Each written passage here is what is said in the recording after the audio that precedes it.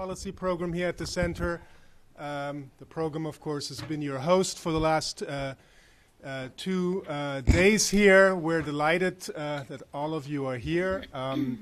Some of you for the first time here today, but let me just also, on behalf of my program and the internal co-sponsor at the Wilson Center, the Middle East program, welcome you back. Thank again our co-sponsors and organizers at the Conflict Research Center at National Defense University, with Laurie Fenner as the director in the back. Let me make one quick announcement before I turn it over to Jim Hirschberg to chair the first session this morning, and that is to say that Congressman Smith will not be able to, due to votes, be with us for lunch. So this means that you will have a good hour for lunch break, which I hope will be in some ways welcome news as well. It has been a full 2 days, and then we have a really great session awaiting us this afternoon. So with that, let me turn it over to Jim Hirschberg, known to many of you as my predecessor as director of the Cold War International History Project, now, of course, professor of history and international affairs at George Washington University, and author of a forthcoming volume on Marigold, 800-page doorstopper. With that, Jim, it's over to you. Thank you, my successor. It's a pleasure to be here and an honor to be here with such an esteemed group on such a fascinating subject. The title of the panel is The Iran-Iraq War in the Global Cold War Context. As you know, I'm a Cold War historian. The Iran-Iraq War takes place against the backdrop of the last decade of the Cold War. And one of the fascinating things about this panel is I've long thought of the 1980s as not only the last decade of the Cold War in terms of the narratives of 20th century history, but in many ways it's already the first decade of the post-Cold War era. It's really the late 1970s and the revolution in Iran that brings a new narrative to the fore, at least in Southwest Asia, the rise of Islamic fundamentalism as a political, and then in Afghanistan and in the Iran-Iraq War as a military force. So in many ways it's an overlapping, intertwined, interweaving pair of narratives of Cold War history, the fading of the Cold War story, and the rise of a new story that is not only the post-Cold War era, but the post-9/11 era that we are still living through today. This panel, I think, brings some very fresh perspectives on how the East-West Cold War conflict intersected with the Iran-Iraq War, and we have some distinguished presenters here, and I highly recommend the paper that Malcolm has provided and Pierre has provided, and I hope that Svetlana will provide in the near future. And I don't know if Sergey will also, but I look forward to his presentation.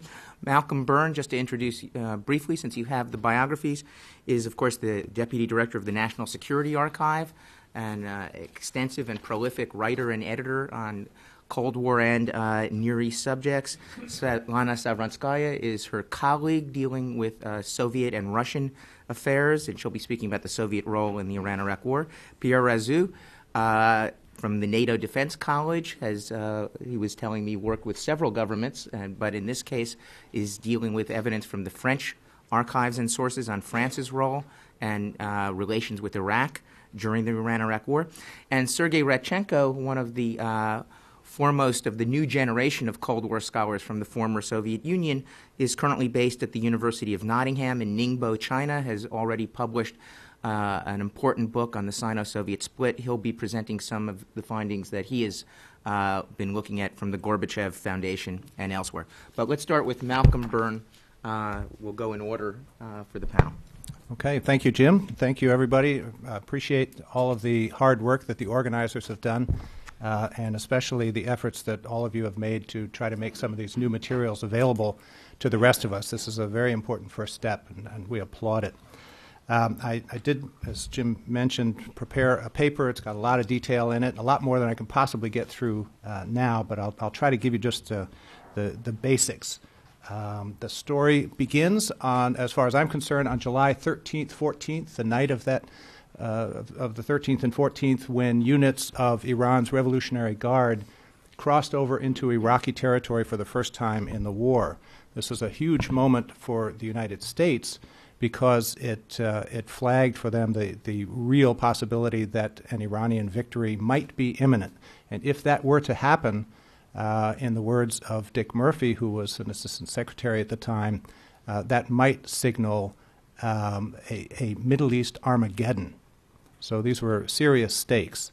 And with that in mind, Nick Veliotes at about this time approached Lawrence Eagleburger, the Deputy Secretary of State, with a proposal to provide emergency aid to the Iraqis in the form of satellite intelligence or other data that could help them to forestall the ongoing Iranian attack, which the U.S. believed accurately to be aimed at cutting off Basra from the rest of the country. And so that brings us a short 2 weeks later to the 27th of July, when CIA Near East operations official Thomas Twetton finds himself sitting in Baghdad airport with an armload of maps and imagery, trying to convince Iraqi intelligence officials who will come to meet him that he is not part of MI6, that he is in fact CIA, which to them is even stranger, and he has to spend a little bit of time convincing them that they should listen to what he has to say. So after they drop him off at his hotel in Baghdad and let him sit for a few hours, they summon him, and for most of the rest of that first night, Twetton and his American colleague pore over these materials with the Iraqis, showing them what they have. It's a very important and not unentertaining moment in this story, but it's only part of the story. It's where it begins. What I want to talk about very briefly is that first part, which has two phases, the Twetton phase and then a DIA phase, and then a second part of the story, which is even more bizarre and not all that well known, which is the provision of intelligence to the Iranian side as part of the arms for hostages arrangements of Iran-Contra. So I'll only have time to get into some of the bare minimum detail here. I want to preface this by saying that I'm a little bit limited by the sources involved. The main reason being, of course, that this kind of information is highly sensitive and usually highly classified. And when you look at the part of the documentary record that does explore some of this information, which is almost entirely on the Iran-Contra side, you go through transcripts of depositions and so on, and there are huge chunks of blacked-out text. Just as George Cave is about to say, well, here's what I gave them, there's 3 pages of excised material. So that's a severe limitation. Fortunately, George and others who took part in some of these operations have imparted some of their recollections and impressions about what went on, and that's extremely valuable. But it's very personal, and it is subject to all of the limitations that we know about when you're dealing with oral histories. Valuable, but needs to be checked. And with that in mind, I would love to invite any of the people in this room who are part of this to elaborate once they hear what I have to say, correct, amend anything that you think is appropriate. The oral side of this, the interviews and the oral history conferences that most of this paper is based on, were in large part organized or co-organized by the National Security Archive in different venues, including at the Woodrow Wilson Center in 2004, and involving several of the people in this room for whose participation we're very grateful. All right, so let's go back to Tom Twetton, who was sweating on the tarmac in Baghdad. I'm just going to talk about what we know the Americans provided to each side and a little bit about what the possible impact might have been. What did Twetton bring with him? We really don't know much at all. All that Thomas said is that it was maps and imagery showing the lay of the land up to 10 or 15 miles behind the battle lines. George Cave has said that typically the U.S. didn't ever turn over the top quality stuff. As he put it, it was mostly not the high-resolution stuff, but distilled intelligence. Rick Francona, who was an Air Force intelligence officer who worked with the Iraqis towards the end of the war, is fairly dismissive. He says it was just small amounts of low-level intelligence at this stage. But his supervisor, his superior, Patrick Lang, who was the Defense Intelligence Officer for the Middle East, is a little more generous. He says, quote, "They gave them things that were worth having because you have to give the people things that are worth having or they'll lose interest." Whatever it was obviously sufficient to keep the Iraqis interested, despite what Twetton calls a loud, seething 45-minute lecture that he was subjected to by Barzan Tikriti, exposing some of the rifts, perhaps, between the Mukhabarat and military intelligence at the time, and some of the deep distrust that we have heard about from some of the speakers yesterday that existed between the Iraqi side and the American side. In any event, it was the start of a beautiful relationship for at least 4 years until Iran-Contra hit the newsstands, and we know very well, especially from Hal Brand's article and from the Iraqi documents, what impact that had on the Iraqi side. After that phase, the next phase was the start of DIA activities, which were headed by Pat Lang and starting in 1987. Pat and his superior, Lieutenant General Perutz from DIA, tried to float this idea of providing specific battlefield intelligence to the Iraqis in '86, but at that point the idea was turned down. But after Iran-Contra and the embarrassment that caused for the U.S. in the region, and also after the Stark incident in May of '87, the situation changed completely, and top national security officials approved it. And Lang, who had spent a fair amount of time before then briefing Prince Bandar and other Gulf ambassadors in Washington about what was going on, took the next step of going directly to Iraq. Actually, there was an intermediate step, which Nigel probably knows about, would be interested in, which is Lang being asked by Rich Armitage to go and brief King Hussein in Jordan about what was going on. So this would have been '85, possibly '86. And at that point, King Hussein apparently asked, he was so impressed by what he saw that he asked, would Lang or the Americans mind if he passed this on to others? So that was really the start of it. And then Lang starts to make trips over to Iraq and provides some very specific information as far as we can tell. He put together roughly 20 targets, he says, complete with target folders with all kinds of valuable information to help the Iraqis decide on a new kind of strategy to take advantage of their air power in a much more efficient way. What's a target folder? According to Lang, it's a batch of material that includes highly detailed maps, aerial imagery, and what he calls many beautiful drawings done by highly talented people who he didn't even realize worked for his agency. The detail that they provided apparently was quite extraordinary, and it's one of the very important points to know about is that, as he puts it, because the U.S. had been photographing these areas for years, they actually had a kind of a timeline of imagery. So that, for instance, one of his examples is if they were building a Corps headquarters behind the lines, then the Iraqis were able to look at least the drawings, if not the images, of the progression of the construction of these facilities, so they could get the entire layout, know which rooms were where, how many floors, and all that kind of thing. So that's potentially extremely valuable. Eventually, Lang says the Iraqis started to figure this stuff out for themselves, and they drew up their own plans. So that in all, 27 or 28 missions were flown using American intelligence in this phase. And by the way, in the context of comments that we've already heard about the ineptitude of the Iraqi military, you get a very different point of view from Lang and Francona, and by their accounts, the French and others who were impressed by how the Iraqis adapted not only the hardware that they had access to, but also developed new tactics and strategies that they used to really advance their cause as the war dragged on.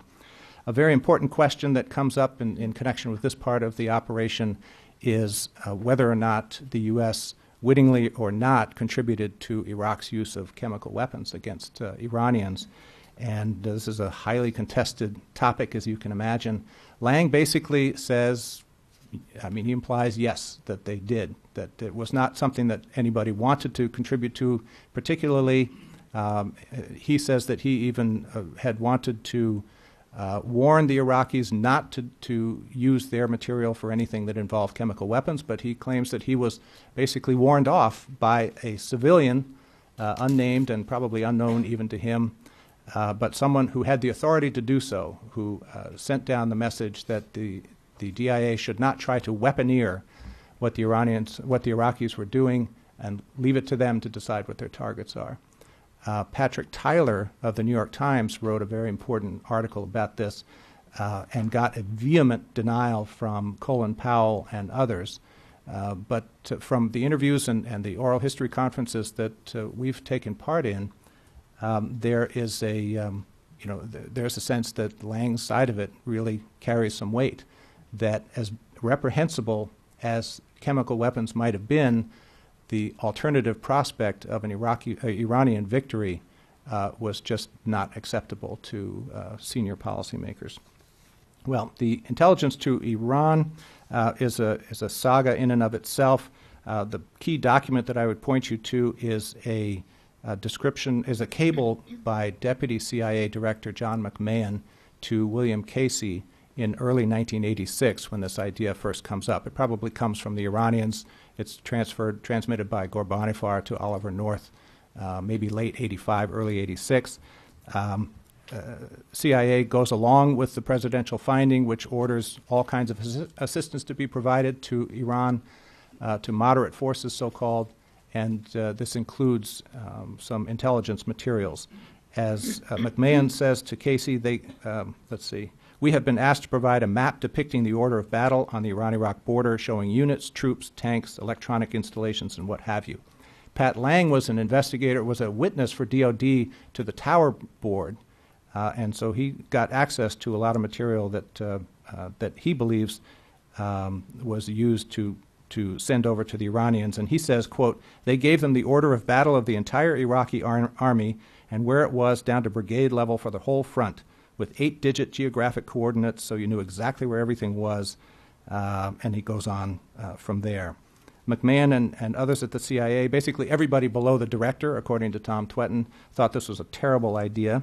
McMahon says, "Everyone here at headquarters advises against this operation, not only because we believe the principal involved, Ghorbanifar, is a liar and has a record of deceit, but secondly, we would be aiding and abetting the wrong people." He says it will help the Iranians have a successful offensive with cataclysmic results, and it's different from providing defensive missiles because we will be giving the Iranians, quote, "the wherewithal for offensive action." I'd be interested in what George and others have to say about maybe the distinction between what Pat Lang saw and what actually got passed to the Iranians. It's certainly plausible that they could be two different things. That was the first phase, was in January of 86. The next phase was in May of 86 during the famous trip to Tehran, but as I understand it, the bulk of that intelligence had to do with purported Soviet plans or war games involving an invasion of Iran, which I won't get into right now. Then in October of 86 was the second phase, which used what they called the second channel, the nephew that George spoke about yesterday. And George provided a pretty detailed cable to Casey about what was being requested there.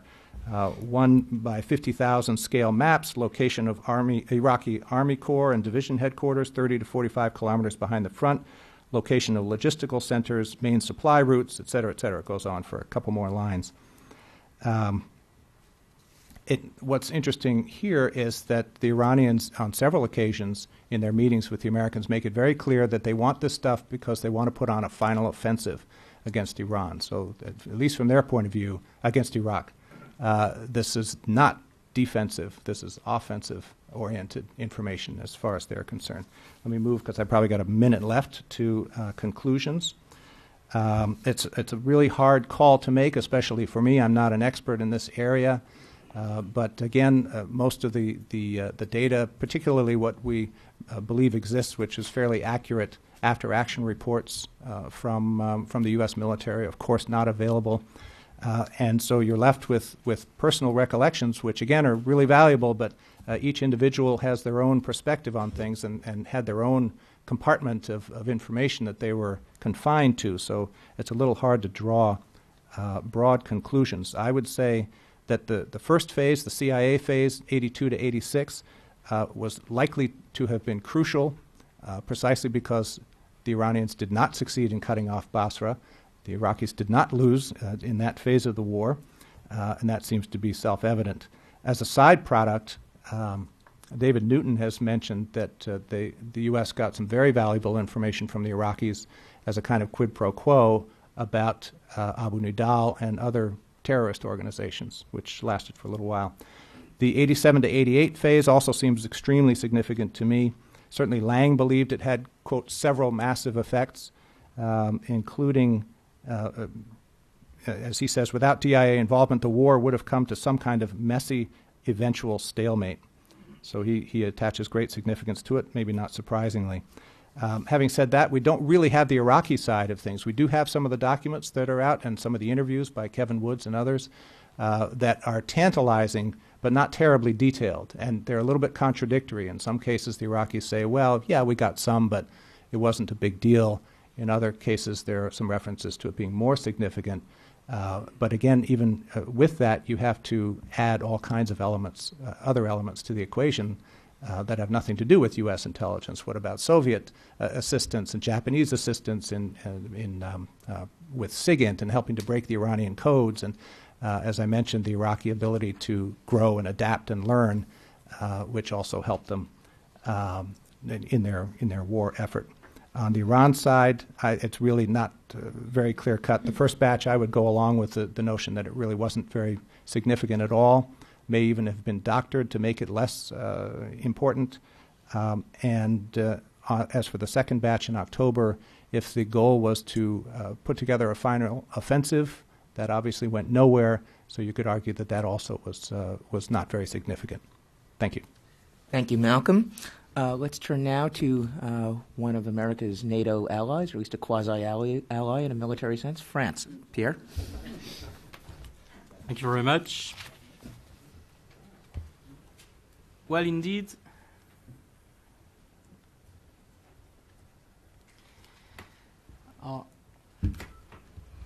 if the US, Soviet Union, and China analyzed the Iran-Iraq war through the prism of the Cold War, it was not at all the case for the European countries.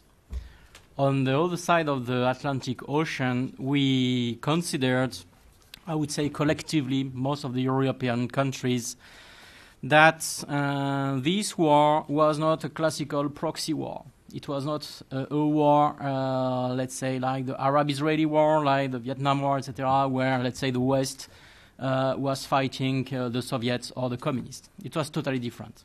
So because of that, each European countries played its own role and decided to keep its own interest and to defend its own interest. So it was a totally different approach from yours, for example.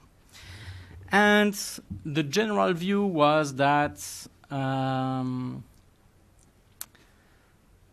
US definitely was not backing neither Iran nor Iraq, and that Soviet Union had difficult relations both with Iran and Iraq.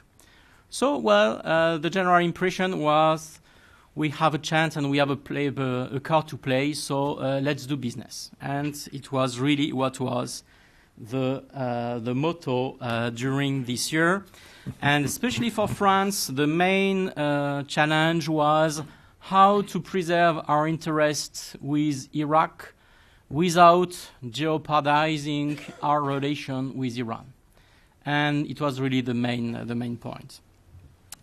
So my plan is very simple. I will try to explain you why first did France backed Iraq so strongly, and then why did we moderate our attitude in the middle of the war.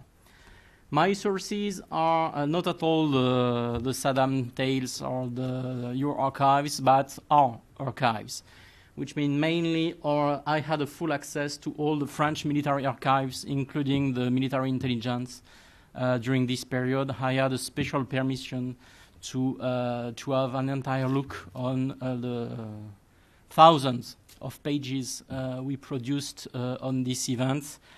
Unfortunately, I cannot quote them because I was like Nigel. I was very lucky to have this special access. Then I interviewed probably something like 50 authorities, top authorities, both in the secret services, in the government, in the army, in the procurement area, let's say, to shape the scope of our cooperation, and also just open sources of excellent books and articles published in French, but not translated into English, so they are not quoted and not well known on this side of Atlantic. So why did we back Iraq so strongly at the beginning? I think it's quite simple.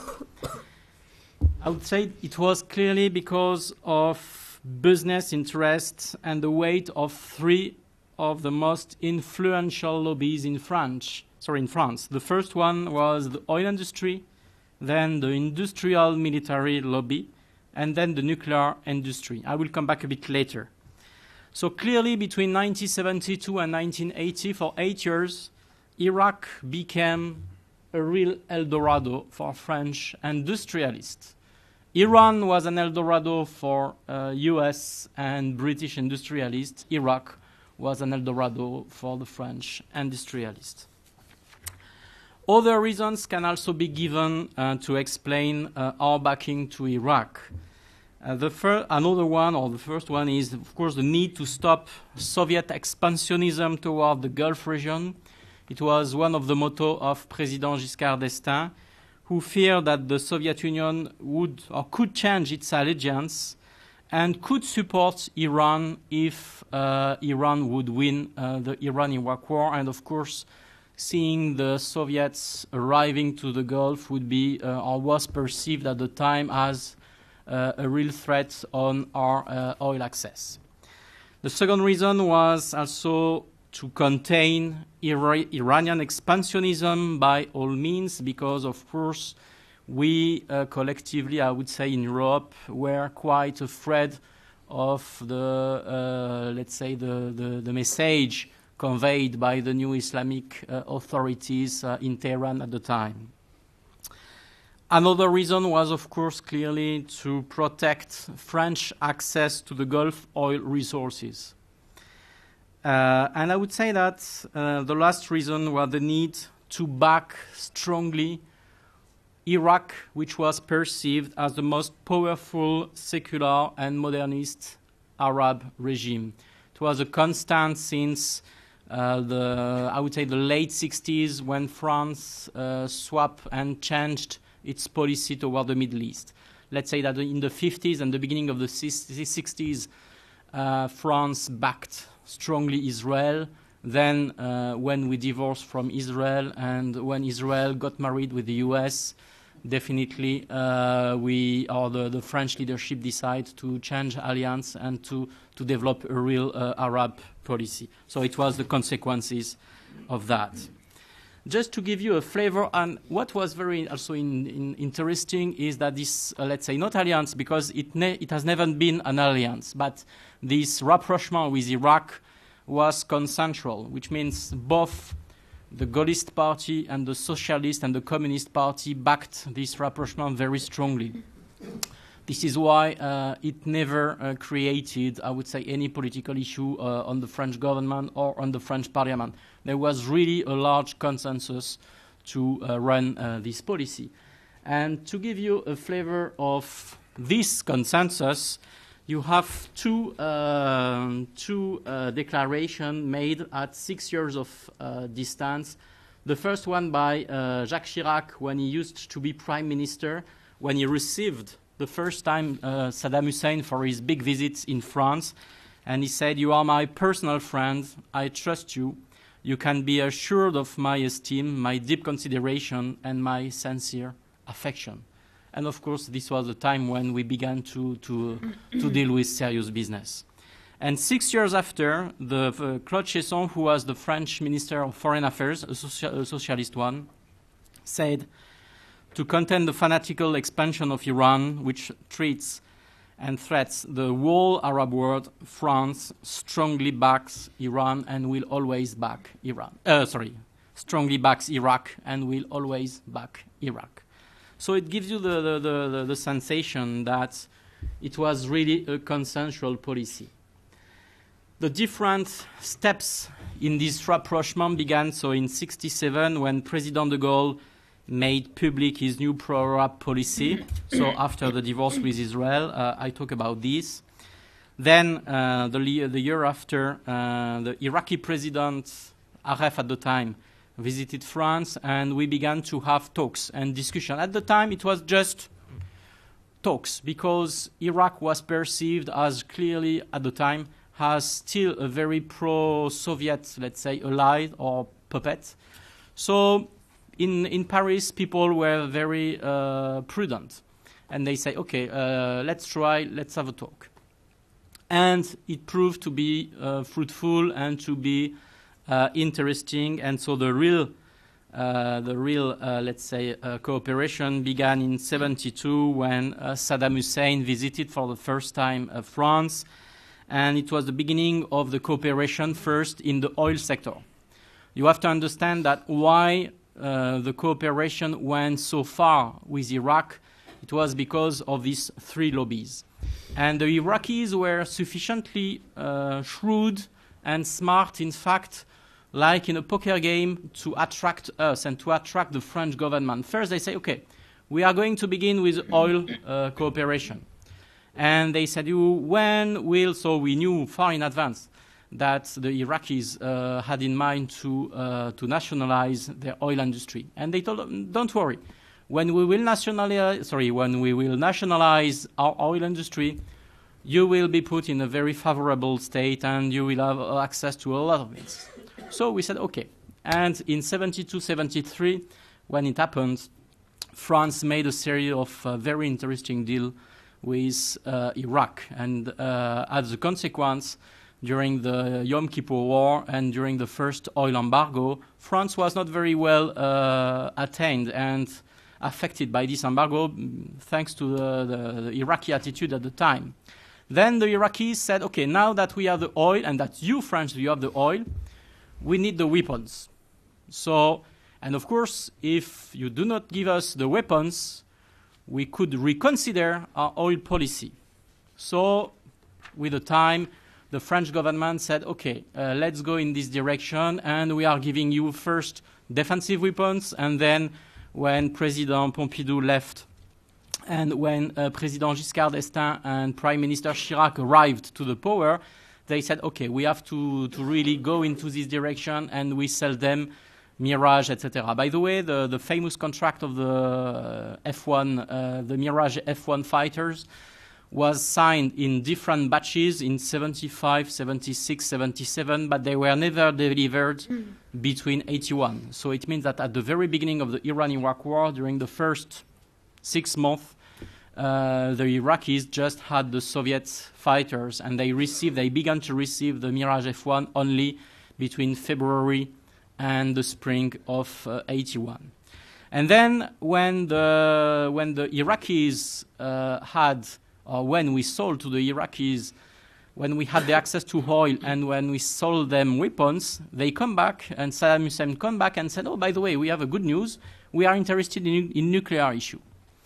And of course, for us, it's vital. So it means that if you do not cooperate with us in the nuclear field, we could reconsider all our oil and weapon contract. So we were really trapped like in a poker game. And finally, the government and the industrialists progressively have put the finger, the hand, the arm, and we went totally pested and trapped in this cooperation with Iraq. So we gave them and we sold them a lot of items. You will see all, if you are interested, you will see all the figures in the paper that you will see there. So the big contracts were the Mirage F1, the Super Frelon, the helicopter Gazelle, and then different issues. Let's say that by the end of the war, because of course it was just to give you a flavor, we sold them 126 combat aircraft, nearly 160 helicopters, 560 armored vehicles, and 81 heavy mobile guns, and more than 15,000 missiles, plus a lot of electronic devices, radars, etc., etc. Everything for $22 billion in terms of 1988. So why? But the problem was that, of course, we backed very strongly Iraq, and the Iraqis were very happy with our cooperation. But in 83, 84, France and the French government, which was socialist at the time, began to moderate and to soften its attitude toward Iraq. Why? For different reasons. The first one was that Iraq was largely bankrupt and could not pay its debt. Beginning in 83, when, for example, Tarek Aziz, because he came every 3 months or 4 months to Paris to try to make new contracts, new deals, etc., etc. But he began to say, we have some difficulties. So if you could postpone the debt, we would be very grateful. So, of course, at the beginning, the French government said, yes, no problem. But when it became regular and when the Iraqis stopped paying, of course, the French authorities and the French industrialists said, well, now it's becoming very problematic. And by the end of the war, Iraq had a debt of something like nearly $6 billion to the French government. And it went a lot of years to pay this. The second reason was, of course, because France was very keen to ease tensions with Iran, because we had a lot of tensions with Iran during the 80s. And these tensions materialized by the kidnapping of French people in Beirut and in Lebanon, exactly like it was the case for the US, and materialized in different bomb attacks, both in aiming the French interest in Lebanon and also directly on the French soil. And I will give you at the end the total sum. But so it was very nasty. And the 4 main, let's say, tensions that we had with Iran was the first one that was the Eurodif affair. It was linked with our nuclear cooperation at the time of the Shah with Iran. I can develop and elaborate a bit more during the Q&A period if you are interested. The second one was a detention in a French jail of Anis Nakash, who was the head of the commando who tried to assassinate Shapour Bakhtiar in 1980 in Paris. The third main reason was also the hosting of Bani Sadr and Massoud Rajavi in France. When they left Iran in 81, they found an asylum in Paris, and they began to play their role in Paris from this time. And of course, the Iranians were furious, and of course, the France's backing of Iraq. Another reason was that Iraq, in the French views, Iraq had lost some international legitimacy after using massively the chemical weapons. And so the French government finds quite difficult to openly back very strongly a country using chemical weapons at the time when we try to convince the Soviets not to use them, or let's say to marginalize them during the Cold War potential fight in the potential, let's say, Central Front.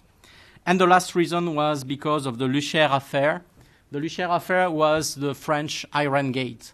So it was a scandalous, which means that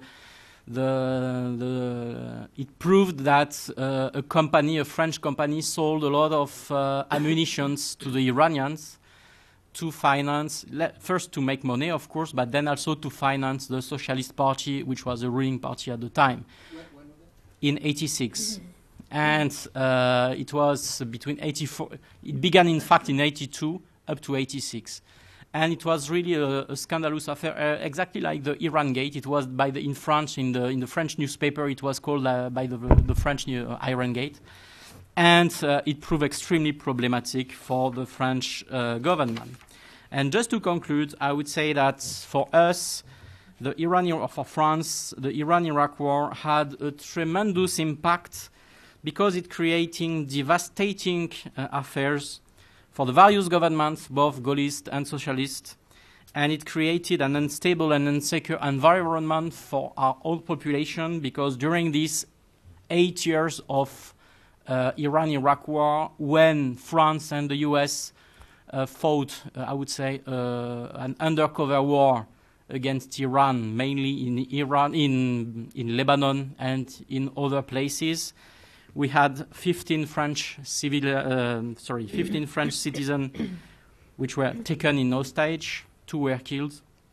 We had 100 French citizens killed, including diplomats, military people, and soldiers based in Lebanon and in France. And we had 500 people who were severely injured during different bomb attacks. So for us, at the end, the main question was, at the very balance, all the money we gained for industrial reasons was put into balance with all these, I would say, human losses. So this is just for your reflection. Thank you very much.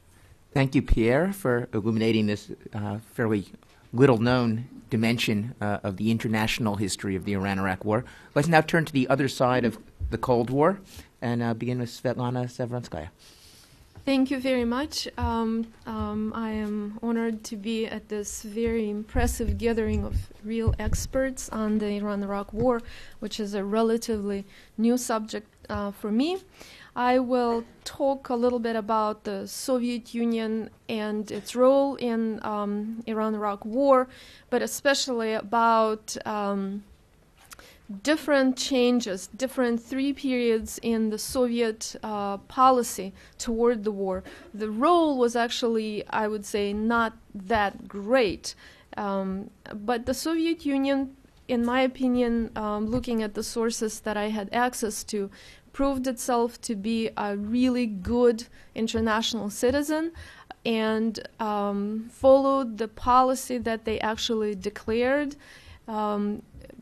used mainly economic and political resources and open diplomacy for the goal that they declared actually early on, right after the Iraqi invasion of Iran, to bring the war to an end, and preferably on the basis of status quo ante bellum.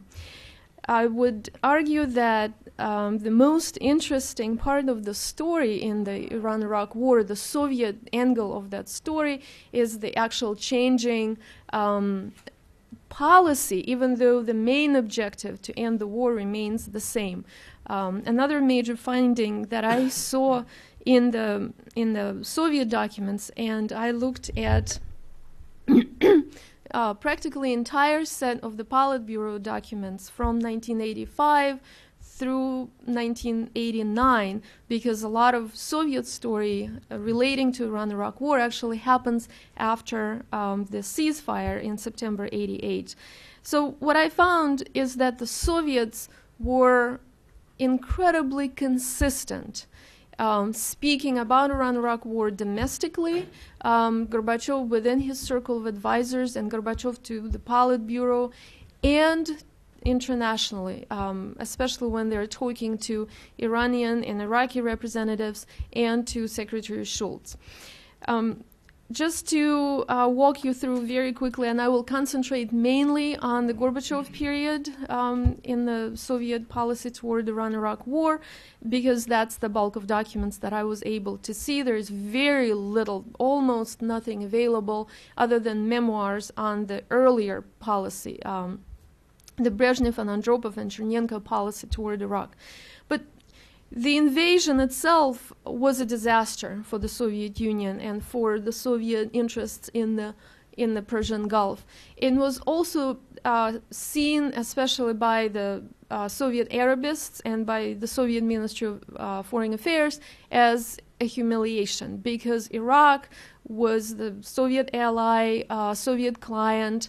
Iraq was the second biggest recipient of Soviet special equipment sales, which is military sales, and a large part of Soviet Arabists thought that they could manage Iraq, that relationship was stable, and suddenly Iraq destabilizes the situation by invading Iran, knowing that the Soviets were strongly opposed to that. So the Soviet Union is faced with a really tough set of choices. At the time, the Soviets were hoping to use the Iranian Revolution and the major loss that the United States suffered in the region to reestablish its own role. But here in this conflict, they did not want either side to win. They did not want a strong and uncontrollable Iraq in the area. They did not want a weak Iran that would clearly undermine the Soviet push toward the major role in the Gulf. So another complicating factor, of course, was that both Syria and Libya in this conflict were leaning toward Iran, and the Soviets had major interests in both countries. In fact, Syria is #1 purchaser of Soviet arms. So in the first period of the war, the Soviet Union follows strict policy of neutrality. They stop arms sales to Iraq, and actually in a very unusual development, when Tariq Aziz comes to Moscow in June 1982, they refuse to meet with him. He comes, of course, to talk about the expansion of military trade and tries to talk his Soviet counterparts in supporting Iraq, taking a more clear position in the war, and they just refused to see him. So then after 1982, as Iraq scores some military victories, the Soviets start moving toward the Iraqi side, but just trying to balance, basically, having no active policy. When Gorbachev comes to power in 1985, something very interesting happens. Gorbachev and his leadership uses the discontent that was already building in the Soviet foreign policy circles and within the Central Committee for very one-sided and ideological approach to the Middle East, which meant that the Soviet Union really did not have any serious allies.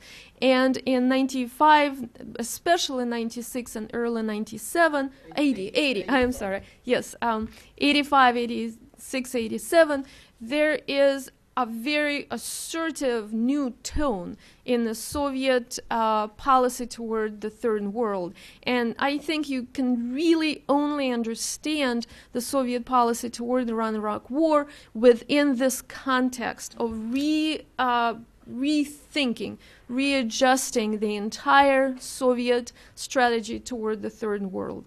And what it meant is that the Soviets decided then rather than relying on small revolutionary ideological radical allies, especially in the Gulf, but throughout the Third World, they would be establishing and expanding relations with important big states.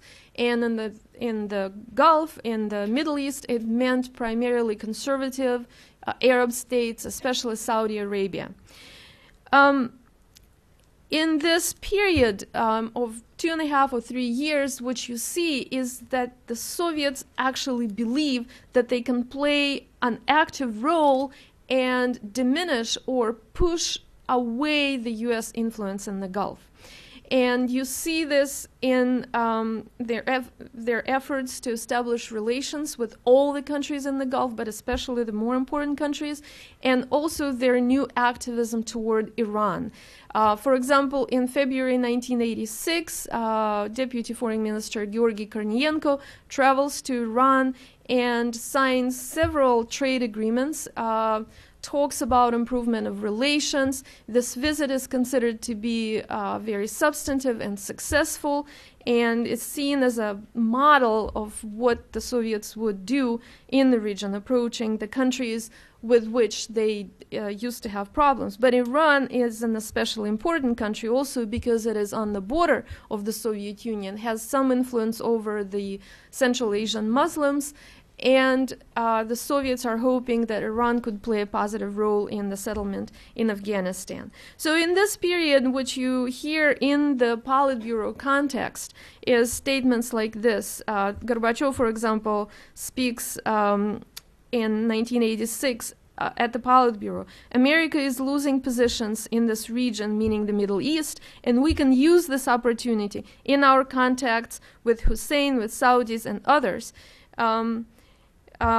Later, in the first part of 1987, Vorontsov, the Soviet representative, says, our goal is to push the United States politically. Then he says economically will not work. The United States is stepping up their activity in this region. We have to push them away. We have to use the non-aligned movement. In other words, step up our activity on all the directions. But the means to do that are not military means. These are mainly political and economic means. Therefore, the Soviets are relying on bilateral relationship. There are lots of meetings at lower levels with Iranian representatives and Iraqi representatives. The Soviets are still selling much more weapons to Iraq, and in 86, early 87, you see the pretty strong pro-Iraqi stance, and yet they're trying to keep their channels of communication open with Iran. For example, when Iranians come to Moscow in February 1987, Velayati comes and asks for assistance in developing defense industries. There is a big discussion in the Politburo throughout March 1987, but Gorbachev sums up that discussion by saying, we should not agree to his proposals now, but we should not push Iran away completely, not to eliminate an opportunity for such cooperation later.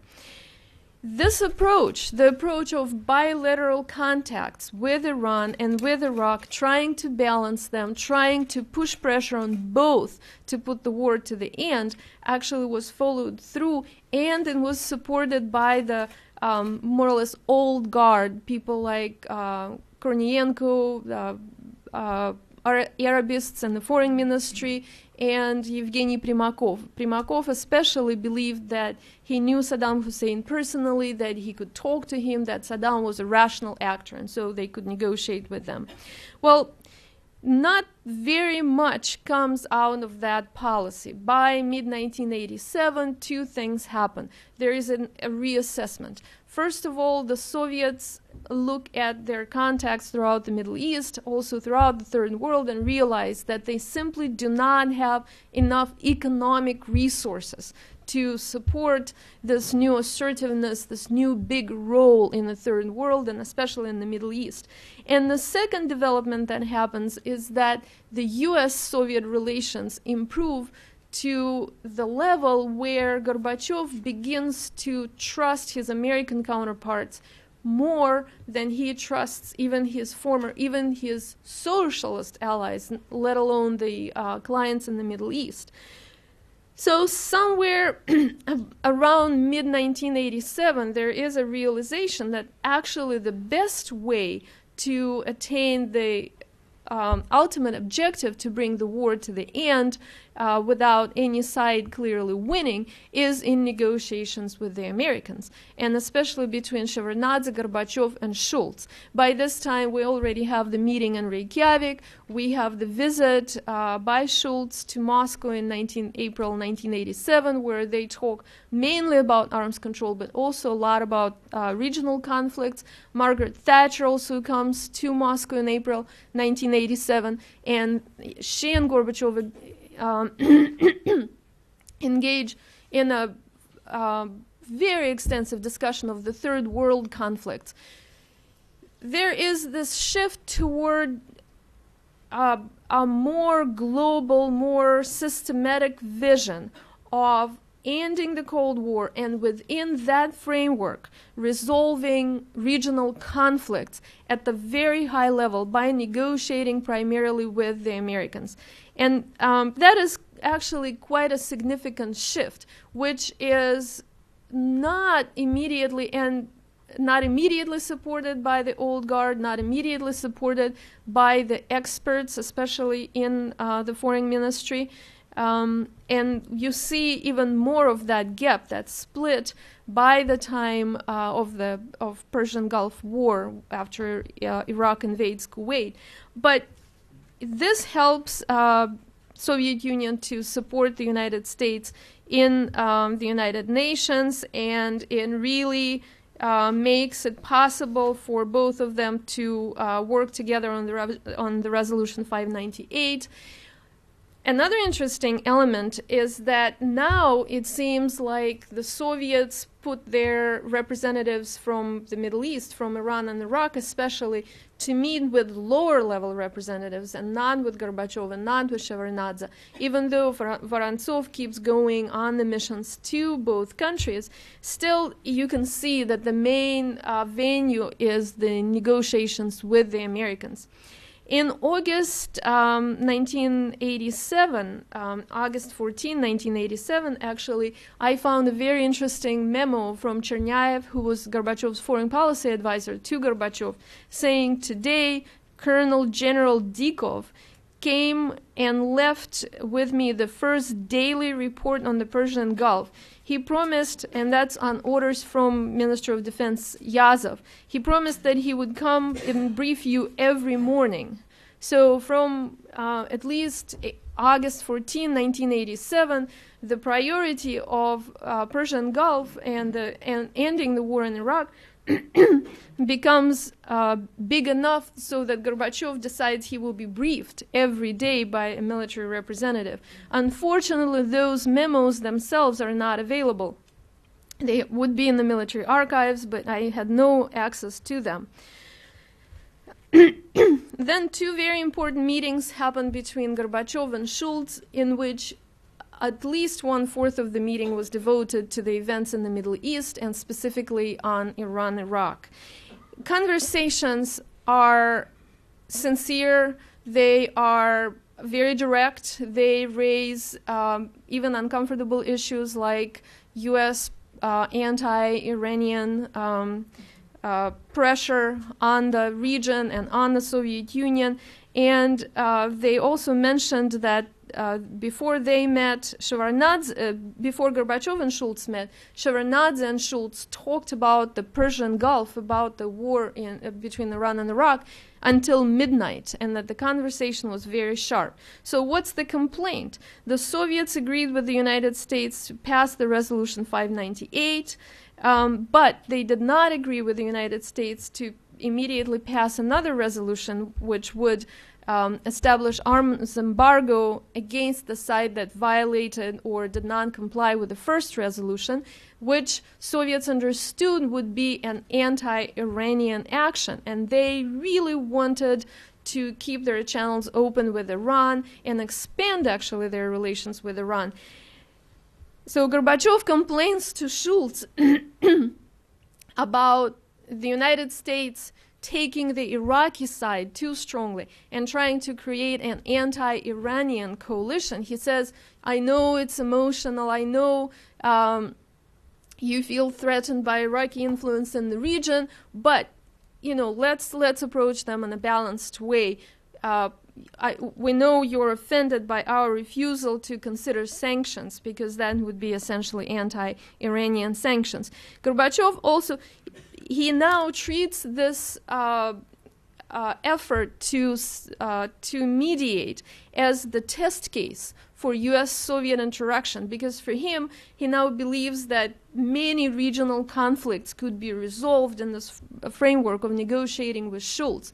So again and again and again, especially in that conversation in September 1987, but again in February 1988, Gorbachev stresses the importance of this case as a major, the freshest example. This is the freshest example proving the possibility of constructive collaboration between the USSR and the USA in resolving acute international problems. So he's saying this is a non-ideological issue. It's an easy issue because we have very similar interests in the outcome to bring the war to the end. Yet he begins to suspect that the United States also has another motive, to weaken Iran substantially and to increase U.S. military presence in the Gulf, which is actually what they see happening. The Soviet Union is the first to respond to Kuwaiti request to reflag the tankers, responds practically immediately. And this is, again, within the framework of policy of establishing relations with more important Gulf states. Following the Soviet Union, and partly because the Soviet Union agreed and the United States was unhappy with the expanding Soviet role in the Persian Gulf, then grudgingly the United States decides to do the same, reflag the tankers, but sends a much bigger number of military ships into the region. And the Soviets raise objections against that. In the United Nations, directly to American representatives, to Schultz in February 1988, and to Reagan when Reagan comes to Moscow in 1988. Eventually, however, the Soviets and the Americans are able to cooperate through the United Nations to bring the ceasefire, and this is clearly seen as a success in the Soviet Union. But for the Soviet Union, it is not the end of the story. For the Soviet Union now, it is an opportunity to truly pursue the policy of economic and political expansion in the Middle East. And already in early 1989, you see a flurry of visits, especially from Iran, Iranian representatives.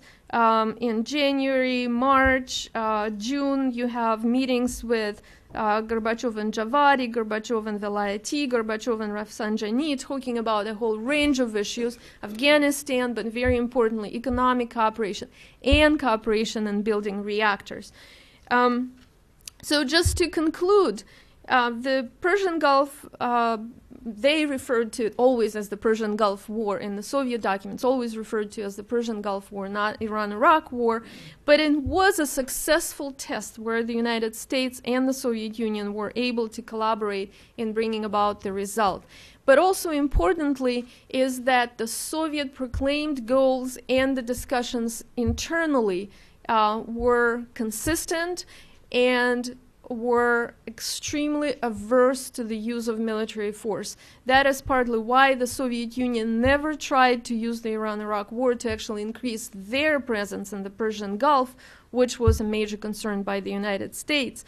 And I would like to conclude by saying, actually by quoting Ray Gartov, that the Soviet Union tried to balance the two sides of the war openly, using non-military instruments. The United States was unsuccessfully attempting to do the same thing through clandestine diplomacy and intelligence sharing with Iraq and arms transfers to Iran. Thank you.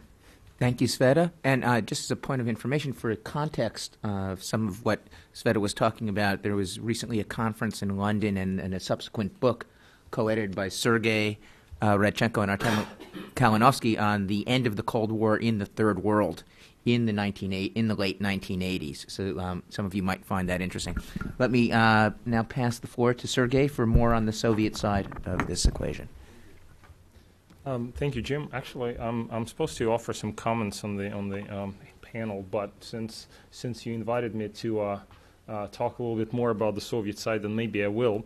And let me just mention, Sergei, in addition to authoring Two Suns in the Heavens, the Sino-Soviet struggle for supremacy in the 1960s, has completed a manuscript on Soviet policy, and especially under Gorbachev, toward Asia in the 1980s. So go ahead. Yes, so I will say a few things, and also using an opportunity of sort of representing China in a sense here. I will also talk about the Chinese policy a little bit towards, in the context of the Iran-Iraq War. So, but I would like to kind of engage directly with Sveta on some of the issues that she raised. I find that my own assessment of Soviet policy towards the Iran-Iraq War is less optimistic, as it were. And I would disagree with some of the things that she said. But I would agree in some important things. And I would like to start by by noting the grand ideas, or saying a few things about the grand ideas that Gorbachev brought into office when he ascended power in the Kremlin in March 1985. One of the grand ideas that he had with regard to the Middle East was the notion that somehow the Soviet Union could sponsor Arab unity. It's really surprising, and you would think, how did he think that he could ever achieve something like that when the idea had been tried and failed, back in the 1950s? But if you look at the Soviet record of all the meetings that the Soviets are having with different countries in the Middle East, one theme that comes out in almost every meeting is, you Arabs, you have to unite, etc. We have to have Arab unity. Gorbachev had a propensity, I think, for quick fixes, grand ideas that sometimes in close inspection did not really work. And this was one of those grand ideas. And of course, it was anti-American in its essence, as I would agree with Sveta. A lot of Gorbachev's early initiatives were anti-American. In other words, he was hoping to use so-called Arab unity, which was anyhow not achievable, but he was hoping to use it to undermine American interests in the Middle East. In this sense, this grand idea is very similar to the other grand concept that Gorbachev was trying to peddle beginning from 1985 and certainly in 86 and 87, and this is the so-called Sino-Soviet Indian strategic triangle.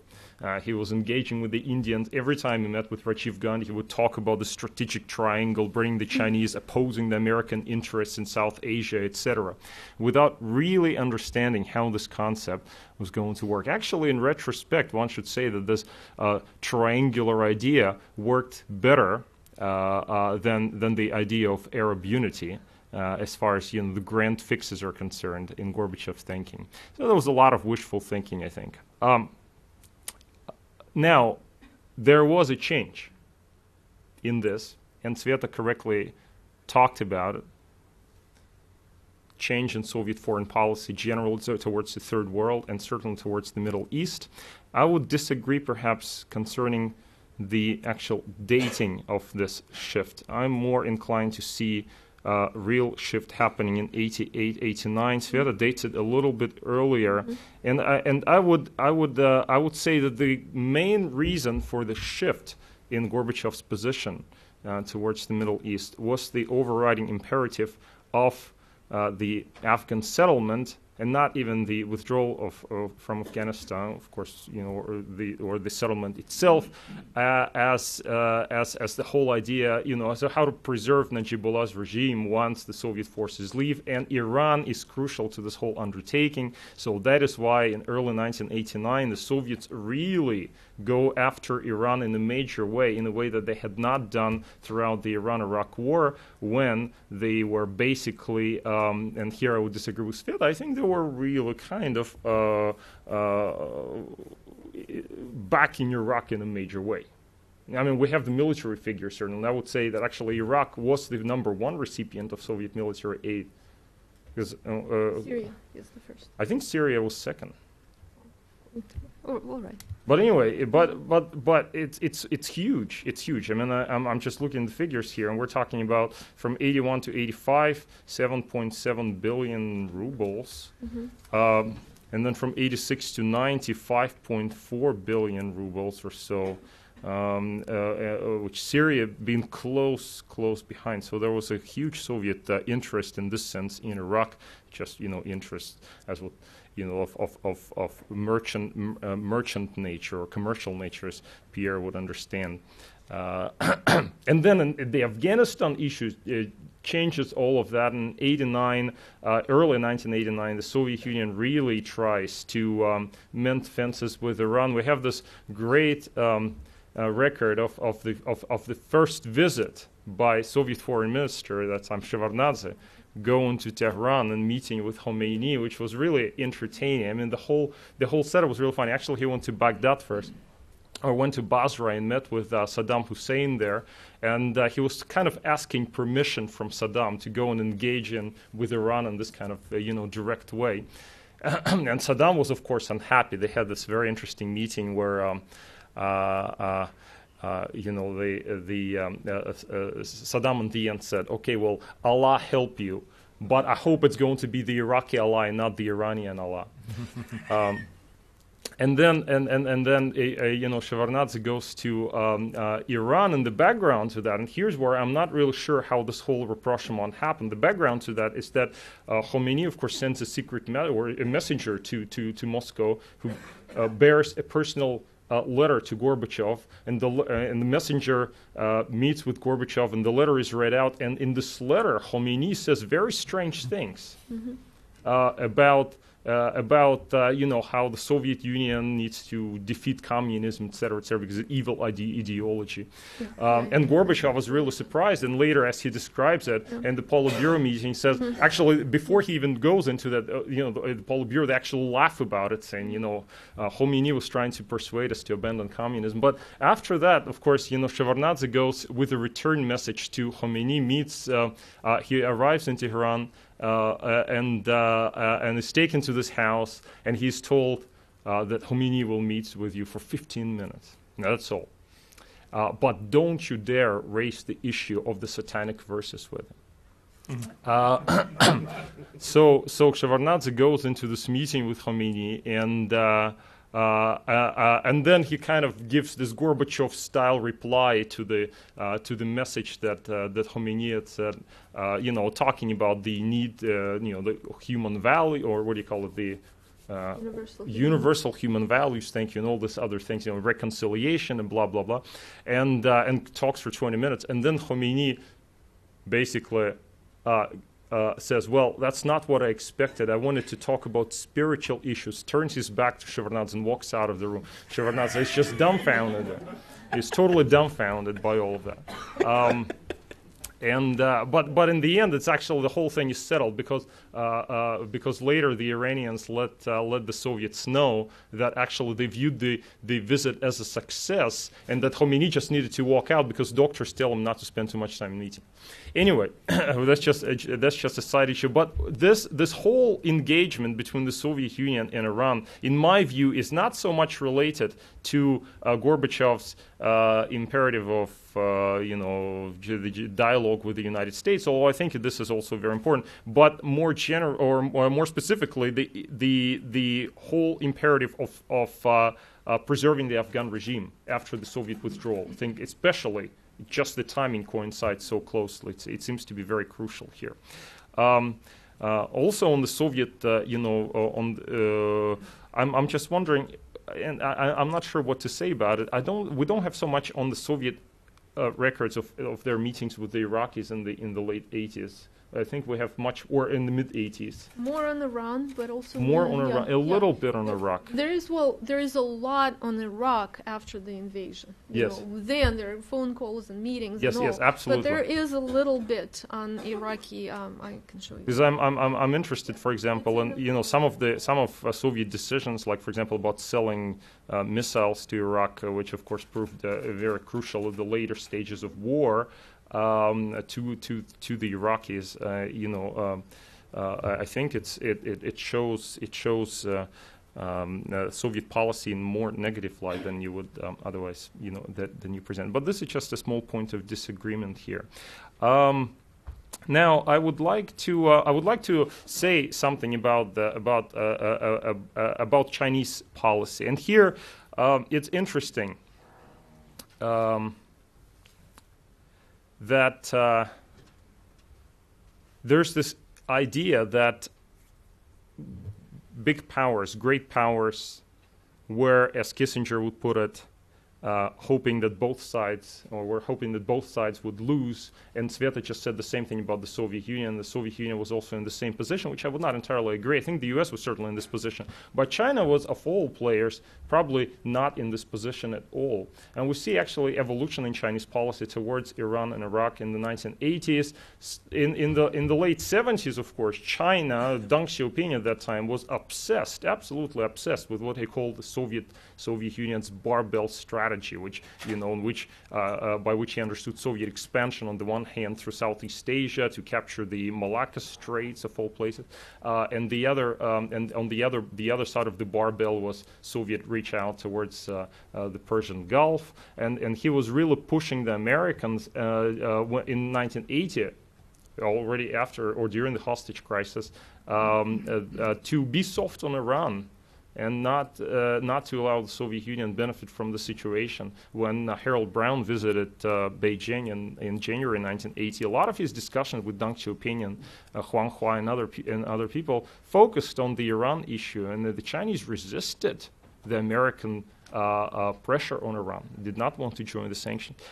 Interestingly, what happened in the mid-1980s is Chinese overall policy, I think, changed towards what I would say, they began to hope that both sides would win in this conflict. Not that both would lose, but both would win. And this connects very well to Chinese efforts to engage with the third world in the 1980s and to peddle the so-called development discourse. The Chinese, for Deng Xiaoping meeting with Rafsanjani, for example, in June of 1985, talked about this issue.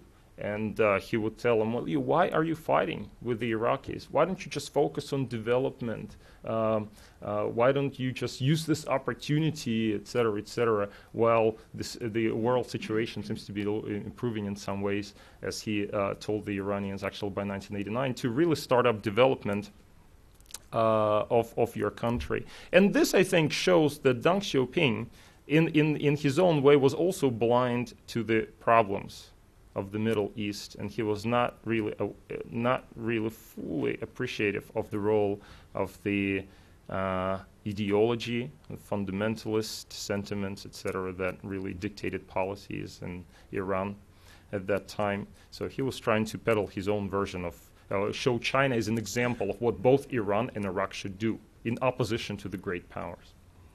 So that's something that I wanted to say with regard to Sveto's paper, also adding some things on China. And just to mention a few things about Malcolm's excellent paper, it shows what rigorous scholarly inquiry can achieve even in spite of difficult access to sources. I found it quite astonishing that Malcolm was able to reconstruct the details of all these relationships in the form of such an engaging narrative that reads like a spy novel. And some of the little-known aspects of U.S. policy towards the two contenders and the war are so peculiar that they will rival fiction. And that's not my fault. That's George Cavan and his friends.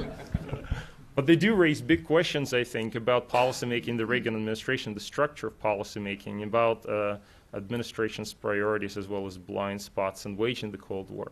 I think Malcolm is very diplomatic about it in his paper, but in the guise of bemusement over U.S. contradictory operations in the Gulf, his paper provides a kind of a punch-in-the-face indictment of the Reagan administration's regional policy. Which seems to be fairly disastrous. The philosophical underpinnings of this policy, it was premised on equal disdain for both repulsive regimes, was not unreasonable. Who can blame the White House for hoping that both sides will lose? But the problems arose in the overzealous pursuit of this particular outcome, which, as we all know, compromised U.S. credibility in the region, and also in the long term reinforced apprehensions and mistrust of U.S. intentions among both Iran and Iraq, which played into delusions and paranoia of Saddam Hussein as well as the Iranian leadership. The unfortunate legacy of this involvement, of U.S. involvement in various unsavory schemes, cannot be easily overcome, and it must be taken into consideration, even as we discuss, as Shahram Shubin did so eloquently yesterday, Iran's present-day humiliation discourse. Now, one thing that I wanted to say about it is that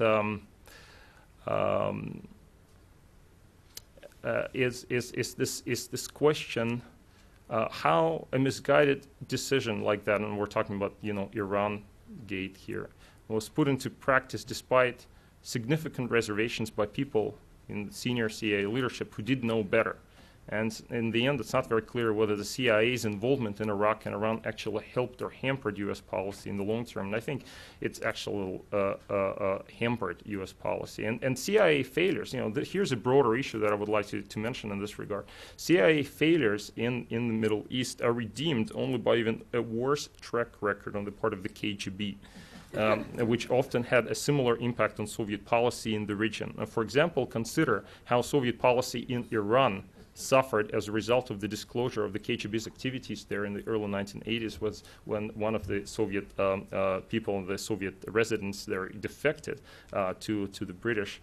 And the result of that was, of course, decapitation of the Tudeh, and the Soviets lost their main channel of influence in Iran.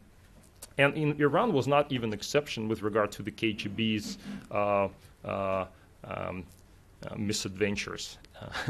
For example, just a note on the side here, similar misfortunes affected Soviet policy towards Japan, which in the 1980s was close to the center of Soviet intelligence gathering activities. For example, because of the, there were revelations of stolen equipment in the 1980s and provision of money to favored candidates in Japan, which actually did more harm than good to Soviet policy. And what I think is very interesting is that at least CIA veterans are willing to discuss CIA problems and failures in the region, whereas KGB veterans, I'm afraid, don't do that. They like their track record, I think. So that's all I wanted to say. Oh, and of course, Pierre's paper. Just a couple of comments here. I just wonder about France's grand strategy in the Middle East.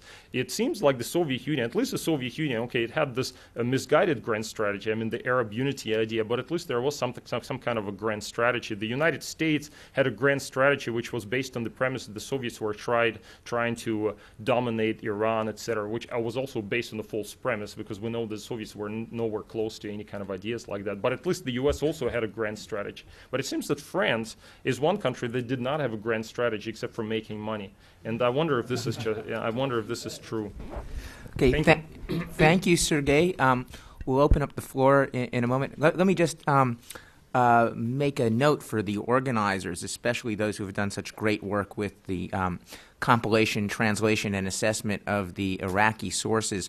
This is one example where those who have been working with the Iraqi sources might be able to collaborate with Sveta and Sergei in linking up the fairly diversely scattered references in the Iraqi sources to Soviet policy with what they have been able to find in the Soviet sources.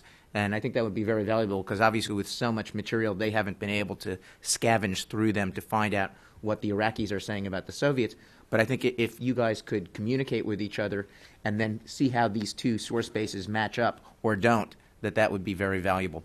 Okay, I think does anyone have any fast responses to any of Sergei's questions? I will later. Yes. Oh, Pierre, go ahead very quickly. You're right. Thank you, Pierre. Okay. No, but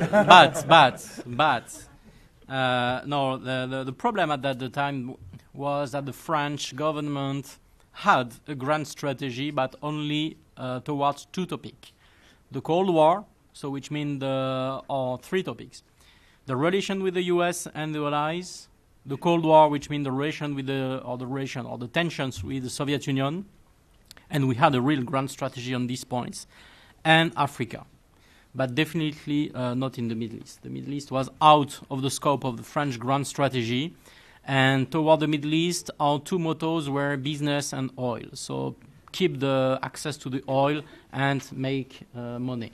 But just a two-finger intervention on that. But at the same time, of course, the French were also showing finger to the Reagan administration over the Siberian pipeline issue in the early 80s. So it seems that... which is related to both, to money, to oil, and to both the relation with the U.S. and Soviet Union. Okay, thank you. Professor, over here. Here is the first question.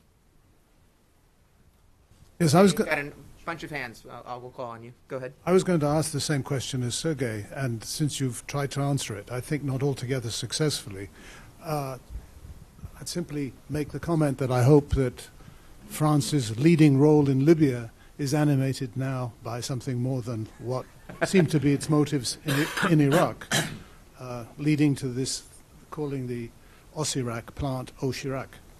But I had a question of both Sergei and Svetlana, which is that the documents come from later on. But in fact, in a sense, let me ask you a question. What was the impact of what was happening to oil prices as a result of the Iran-Iraq war on the Soviet Union? Because, as you know, some people think that the decline in oil prices had something to do with the eventual events in the Soviet Union. Okay, brief responses? Okay. So France and Libya. Yes, this is a real issue, and I cannot speak, of course, for the French government. I will just give you my own views. My own views are that there was, again, no conspiracy theory, etc., about the need for Sarkozy, let's say, to instrument. The general motto was that the Arab so-called Spring has to going on. The general view in Paris was that the French government lost two good initiatives in Tunisia and in Egypt, like, by the way, the US government, and that we could not suffer a third failure after. France had and has a complicated history with Libya since the beginning. And you have to keep in mind that France, like the US, by the way, was at war with Gaddafi since the late 70s.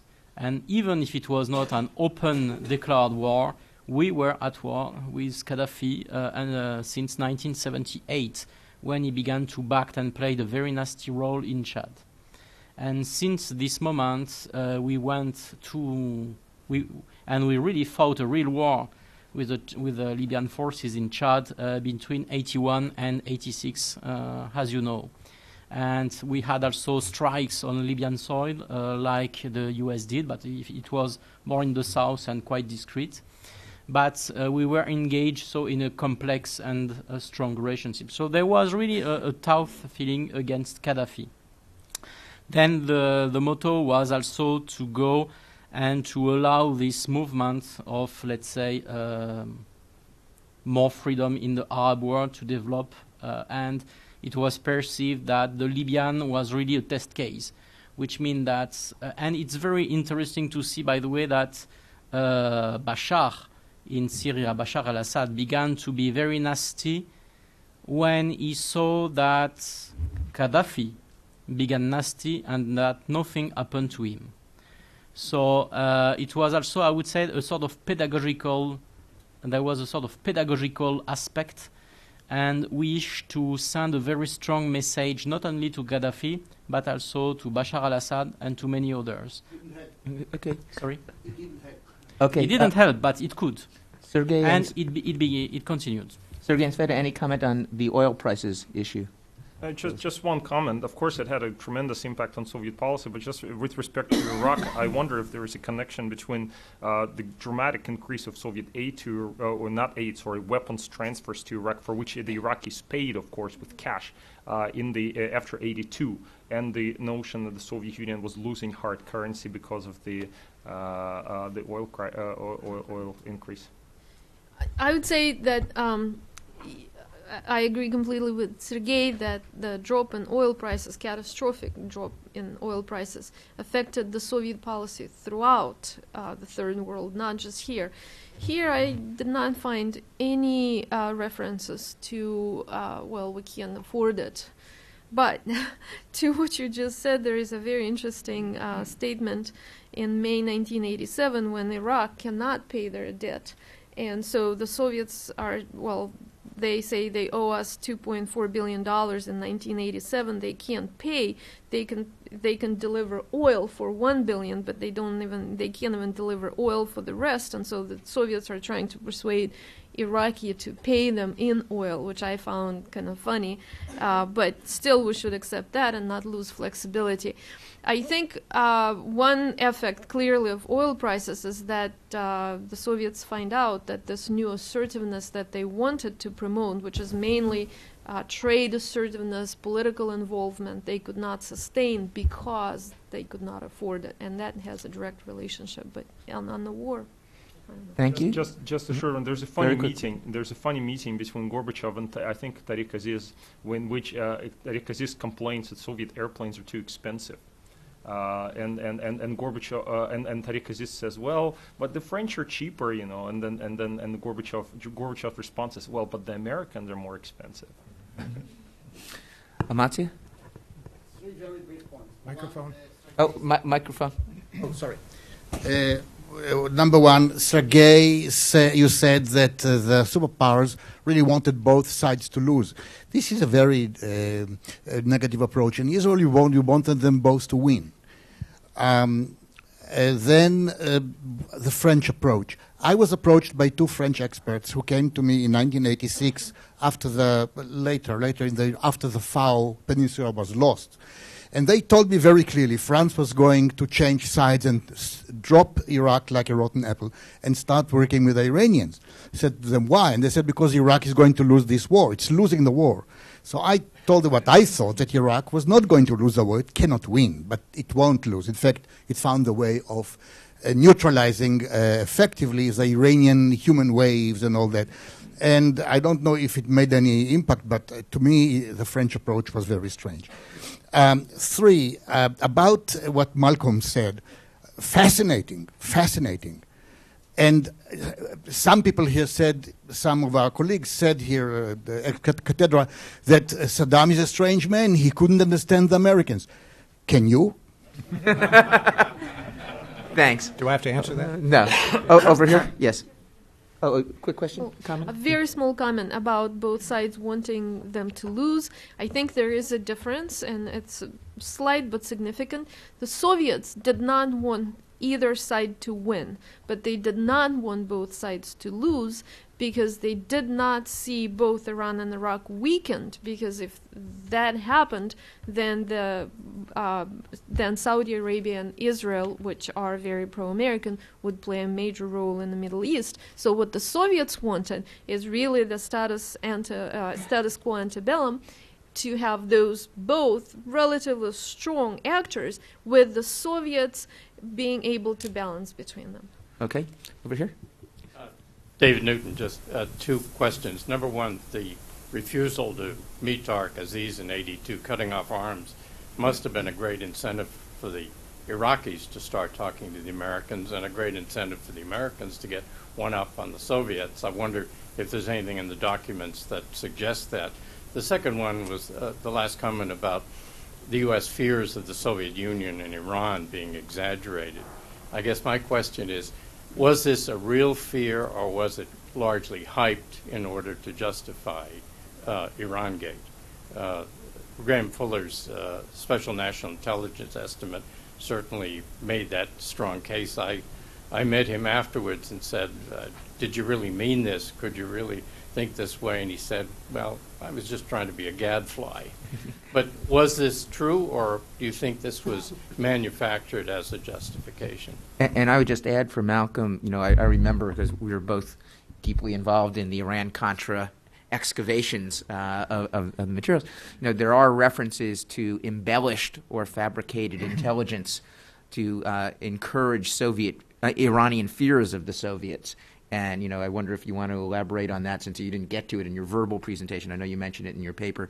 And I don't know if George would want to add anything about the balance between intelligence about Iraq to be provided to the Iranians versus concerns about the Soviets to try to encourage the Iranians to come back to the Americans.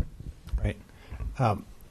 I should say that really everybody who contributed to our various projects who's sitting in the audience should be up here answering these questions, because I'm just, interpreting what they said, the incredibly valuable information that they passed on. My sense of the fear of Soviet aggression is that it's kind of a mixed bag. It depends on who you're talking about. If you're talking about some of the gentlemen here in this room who focused on Arab affairs and Middle East, there was no realistic sense that the Soviets were a threat. But if you're talking about others in the administration, up to and including the president and including people like Bud McFarlane and others, who? Don Regan, then that is the shibboleth. I mean, that's the big, the big fear, and it's clearly something that animates the policy level documents that are supposed to be the underpinnings for the Iran arms deals. I had an interview just recently with Sandra Charles, who was in DOD in the OSD, and she remembers an interagency meeting that Graham Fuller was at, and I think Howard Teicher was at. I don't know if Howard's here today, but her recollection of the meeting was that they floated this idea that the Soviets were on the move and that Iran was folding at that point in the war, which I think was not accurate at that time. And that therefore we should consider this idea of allowing certain Western arms to go to Iran. And she said the reaction in the room was basically, this is insane, what are you talking about? And they kind of laughed it off, and they left and thought it was over and done with. And the next thing they knew, Caspar Weinberger was sending down for review a draft National Security Decision Directive that McFarlane had generated that, was the document that supposedly proposed this idea on a formal level. So her conclusion was that this trial balloon sank dramatically at the interagency at the lower levels, and McFarlane just said, well, forget it, I'm going over your heads to the top levels. On the question that Jim posed that relates to specifically to the meeting in Tehran that George was at and Howard was at, where, George, we got some of your memos that the Iran-Contra committees helpfully made public that give the clear sense that although there may have been a sense on your part and Bob Gates's part certainly that the Soviets were doing these war games and presenting a potential threat in terms of an invasion of Iran, that you guys were really trying also to pump that up somewhat to get the Iranians' attention to the point of for the benefit of the audio devices that you assumed were in your hotel room at the Istiklal Hotel, you talked among yourselves about this vaunted source Vladimir, who actually didn't exist. Maybe he did, and maybe I'm not reading it right. But just to say to the Iranians, wow, this is really hot stuff, and hope that they would be interested, but they didn't bite, as I understand it. I'd love to hear your reactions. Sorry, fine. Wait, hear George Cave's reaction first. This is kind of interesting. Take notes. I had to give a briefing. When we went to Tehran, I gave a briefing on the threat of a Soviet invasion of Iran. And the only facts in this is that the Soviet military would, as part of their war games, practice every couple of years an invasion of Iran. And I did this supported by overhead, et cetera, et cetera. And this was done, I didn't want to do it. It was McFarlane and North's idea that we want to get them to fear the Soviets. And Vladimir was a figment of Ali's imagination. But actually, the Iranians, we were on the top floor of the Hilton Hotel. The LP, all the rooms were bugged. And the LP for it was in one of the rooms, and I was supposed to knock on that door if we needed something. And every time I knocked on that door, it would be absolutely black inside, even if it was the middle of the day. And the Iranians, in the formal sessions, would not respond very well. However, they would pull me aside out in the hall if they really wanted to get a message across without it being recorded. Now, getting around to sort of putting to rest just what we gave the Iranians in the way of military information, it was really very little.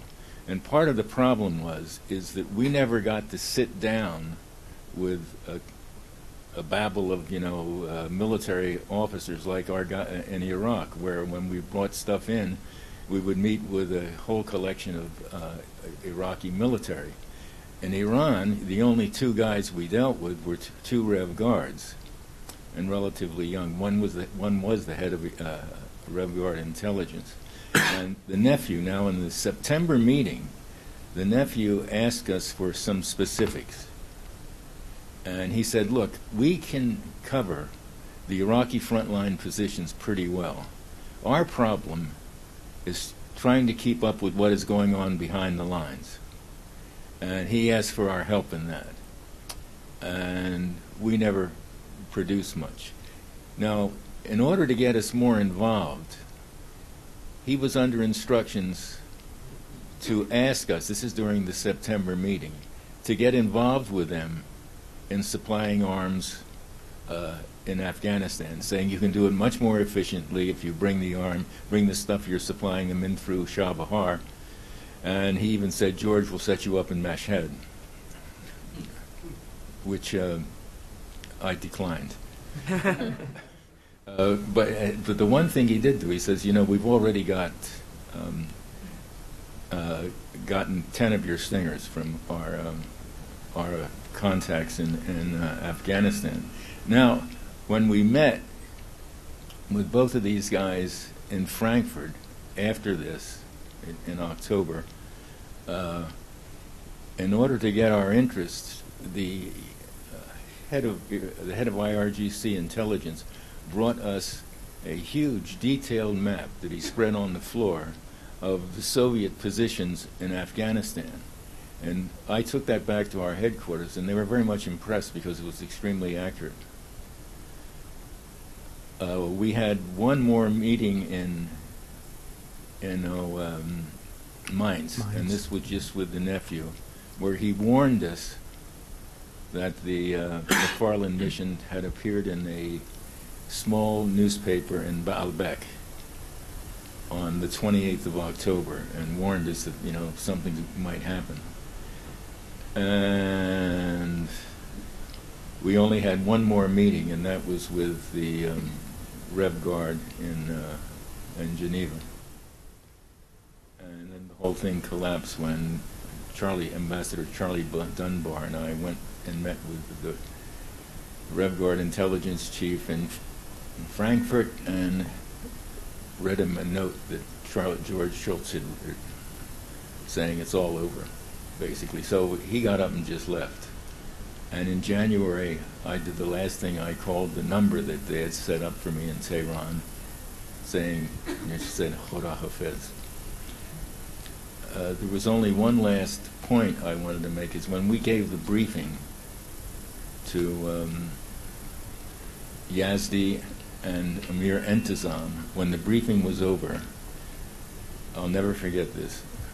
Yazdi said, Jorat Nemikhunan. In other words, they wouldn't dare invade.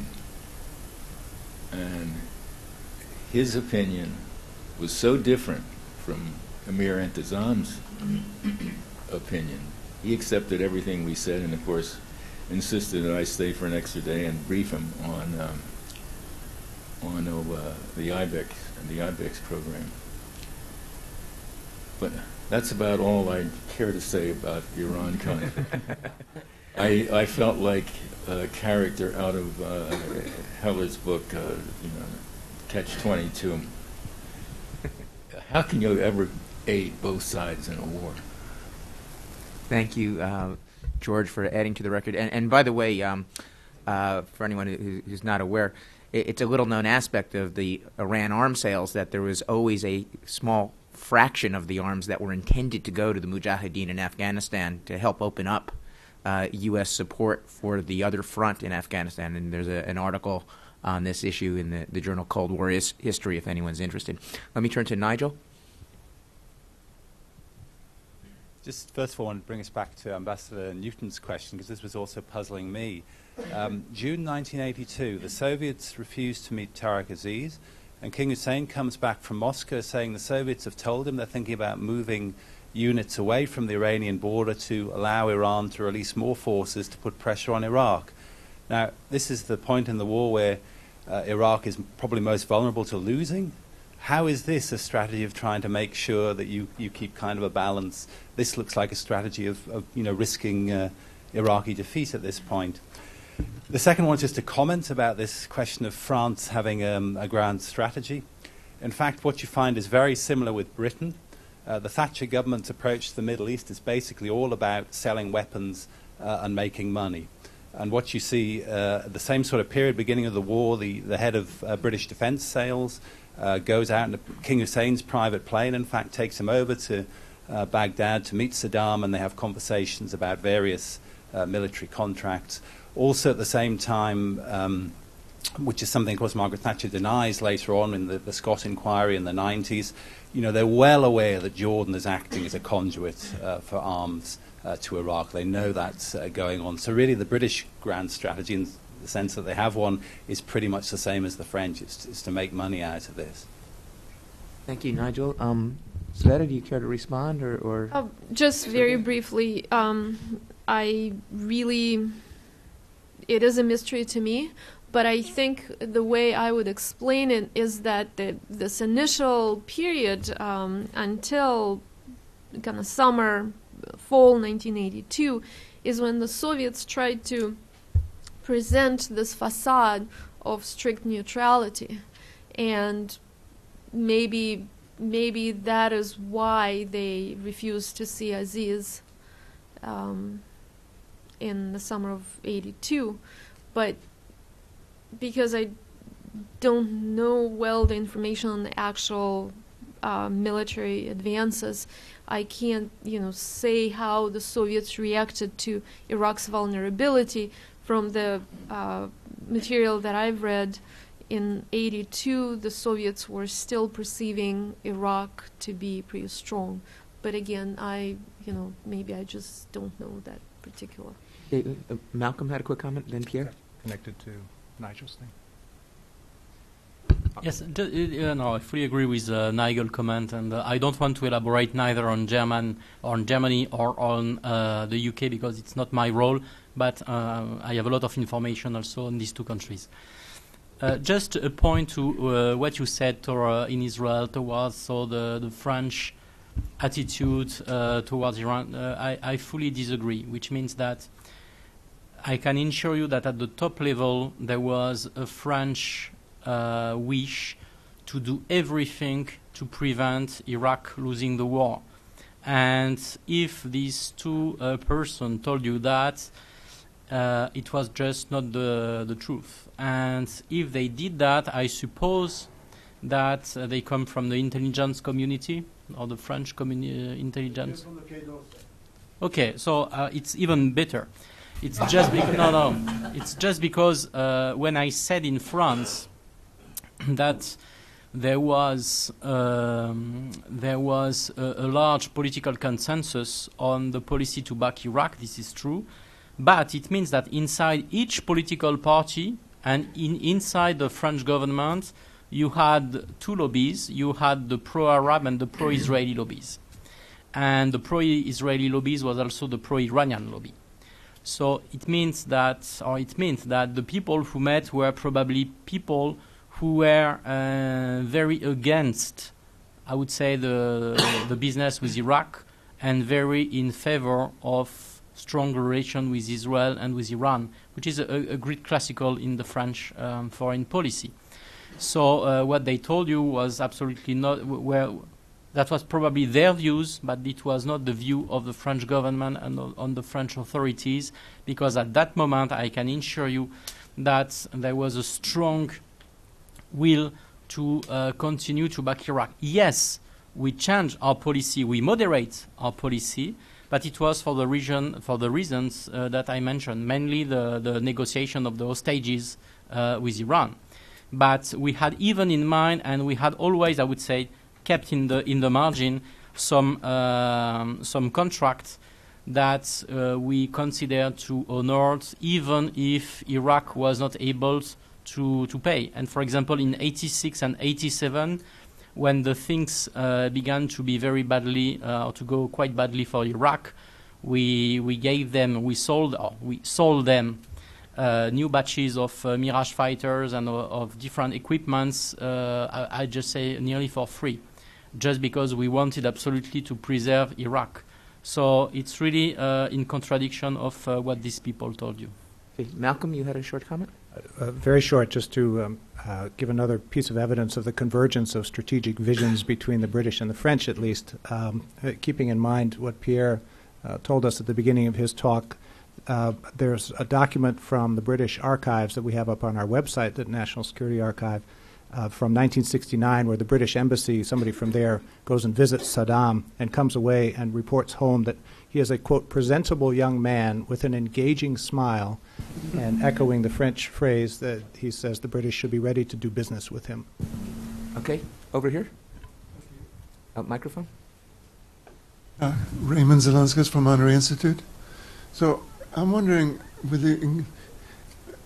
yesterday we heard from the Iraqi general that with every SAM-2 and every SAM-3 installation they had, there were Russian experts that were present there. So in view of these massive sales of military equipment, I just wonder how much further did that go? Was there, for example, instructions in tactics, how to use tactics in the field? Or when they sold the tanks, the Soviet tanks had air handling systems to protect against radiological, chemical, and biological weapons. Were there instructions on how to defend against chemical weapons, for example? How far did that go on that level? I can only answer part of this question. I hope maybe Sergei can help me. Yes, you're absolutely right, pointing to the fact that there were thousands of Soviet advisors with the equipment, and it was all called special cooperation or special equipment. And that, of course, creates a big problem for the Soviet Union after the invasion of Kuwait, where you have 3,000 specialists, experts who are advisors who you need to evacuate, and the Iraqis are holding them. How much advice on tactical operations? We simply don't know because of the absence of the documents. I would assume there was some advice. As to chemical weapons, the Soviets themselves were very careful about it, and I do not believe there was much cooperation on that. But again, until we see the documents. Expertise, technical expertise, military expertise, also Iraqis came and studied in Soviet institutions, clearly was there. How far from the, in terms of time, from 1972 when they signed the Friendship and Cooperation Treaty, they were expanding the military cooperation every year, practically until 1980. Thank you, Sveta. And I would just add, by the way, to the organizers here, since Sveta mentioned the Soviet advisors who were still in Iraq at the time of the invasion of Kuwait, that there's massive, never translated documentation in the Gorbachev Foundation about the diplomacy of the of late 1990 leading up to the war against Iraq in early 1991, and Gorbachev's intense diplomacy. And I know there was a conference at the Bush Presidential Library on that war, but it would be very worthwhile to sponsor some sort of workshop in Moscow on the Soviet dimension of that crisis, because that really has never really come out, and yet it's much easier to bring out than some of this story. I just want to completely support Jim in this. There is so much more documentation on the Persian Gulf War, and of even 1991. Even looking at the Politburo, the level of discussion, the level of contacts, the memcons is all there. Memoirs, people are still Primakov's alive. trips. Yeah, Primakov's trips, his own materials. It was seen as much more important to Soviet foreign policy than the Iran-Iraq war. And that just requires money. The materials and access are already there. Ambassador Murphy, I think you had a comment?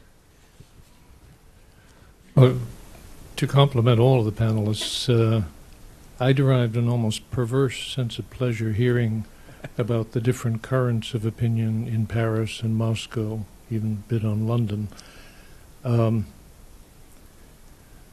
I felt kind of guilty over the years that things could get so confused in Washington, but it's a pleasure to find you were all in much the same condition. I gave a briefing to the French foreign minister about our policy efforts in Lebanon in '88, just at the time of the failed election there, and he was very appreciative, and I thought it was a particularly clear, lucid, persuasive presentation. He gave a press conference the next morning saying the problem is that the Americans are so impetuous and maladroit.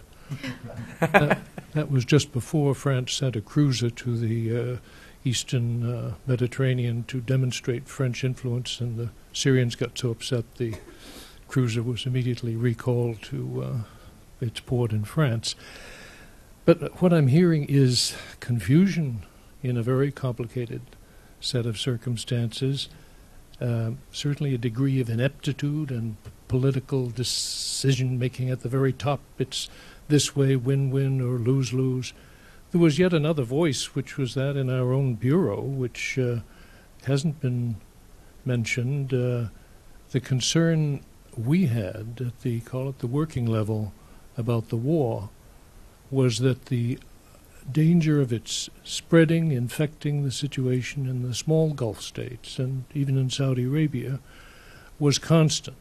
The Kuwaitis, the Bahrainis, the Abu Dhabians talking about Dubai opening its doors to Iranian agents, the sense of Iran on the march in sabotage, in sponsoring events like the blowing up of the embassy in Kuwait in 83, I think December 83. We were getting very protective about bringing the war to an end, not to seeing a win-win or lose-lose equation, but the war was dangerous the longer it went on. Thank you. It's noon. I have license to let the panel run over a little bit, but let's collect remaining questions for the panel. There was a question back there. Thank you. My name is Farzin Nadimi. I'm with York Center for International and Security Studies in Toronto. I would rather call the Soviet policy toward the Iran-Iraq war opportunistic. Well, whose wasn't, but certainly not consistent. During the early days of the war, when Britain and the UN were trying to find the end to the war, the Soviet Union on 25th of September, for example, joined Iraq to block a UN Security Council meeting for the time being. The Soviets obviously weren't certain about serious about the settlements in those early days of the conflict, probably because they had been assured by Iraq of a quick and decisive end to it. It was mainly Soviets that slowed or even blocked the attempts toward such an end, fearing and antagonizing Iraq. Yes, they refused to sell Iraq long-range SS-12 missiles, forcing Iraqis to modify their own Scud missiles, but they also modified Iraqi long-range reconnaissance MiG-25 aircraft to carry bombs to pound Tehran, and gave Iraq enough regular Scud missiles that they could scrap 3 to build 1 Al-Hussein missile. The Soviets refused to sell Iran surface-to-surface missiles, but they also gave green light to Libya to sell them to Iran. And when Saddam protested, the Soviets pressured the Libyan technicians to sabotage the remaining missiles and leave Iran. Just want to make this comment. Okay, thank you. And I think there was one more question over here.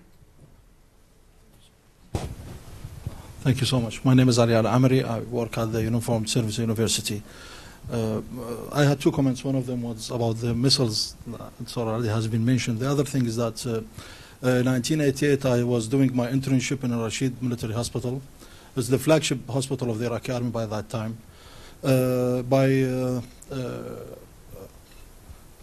By March 1988, there has been some preparations in the hospital to prepare some isolated wards for soldiers that's going to be brought to the hospital.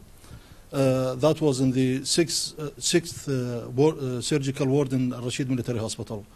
I was doing my internship exactly in that ward in the hospital. Later on, we've received soldiers with chemical injuries. That was the Battle of Al-Faw liberation. By that time, the battles of liberation of the territory that has been taken by Iran has started in Iraq. I've known personally from those soldiers that most of their injuries was because of chemical weapons that has been used by the Iraqi army, because many of them were from the Republican Guards from Al-Faw, where the battle had occurred.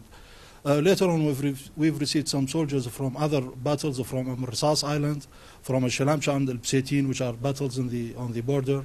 Also, we've received soldiers from that has been injured by chemical weapons. And we knew later that they had two difficult signs and symptoms of, it seems to be they have been exposed to two different kinds of chemical weapons. Most of them were from the Iraqi army, but also we've received soldiers that has been affected by weapons that has been used from the Iranian army. Thank you. Okay. Any final comments? Sveta, do you want to respond about the comment to Soviet policy? And then Sergei? Yeah, I wanted to respond to that comment and to Sergei when he said in the beginning. Opportunistic, yes, of course it was opportunistic. Initially, what you said that the Soviets were assured of Iraqi quick campaign, the Soviets were extremely unhappy with Iraqi campaign, and they felt Iraqi humiliated them by doing it kind of behind their back and destabilizing the region. So I don't see any proof that the Soviets were actually happy or supportive of that. Yes, in terms of supplying the weapons, they tried to balance in such a way that no one country would win predominantly. Although when they saw that the Iraqi side was actually losing, they stepped up weapons deliveries quite substantially. It was opportunistic, but it did have a priority, and I think they followed that priority pretty consistently. On Sergei's comment, I would mention two things. You said that the Soviet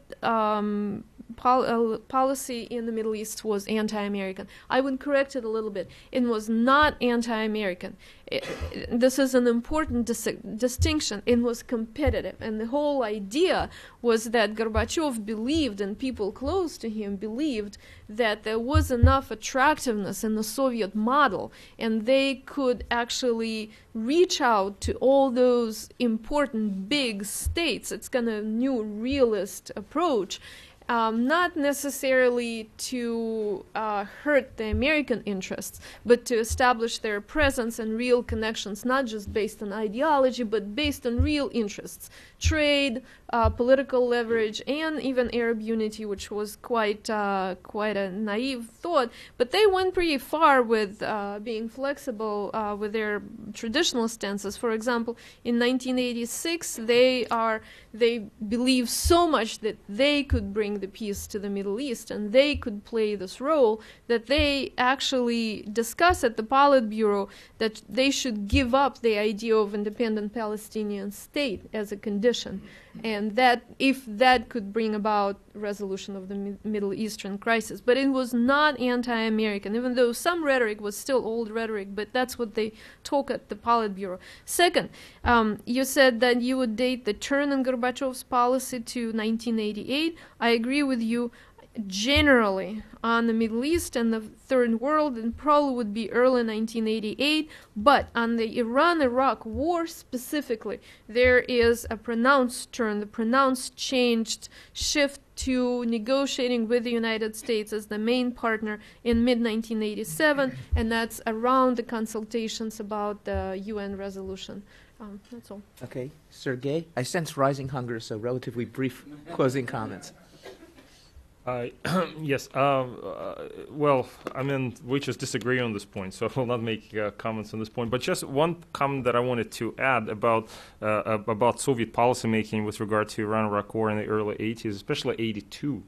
One thing that we have to be aware of is that in 82, Soviet leadership was not in the best state. And in fact, Brezhnev was in such a bad state at that time, he didn't really realize what he was doing. He was signing his name on different things based on what his advisors were telling him, but his advisor had different advisors at different times, and one would say one thing, another thing.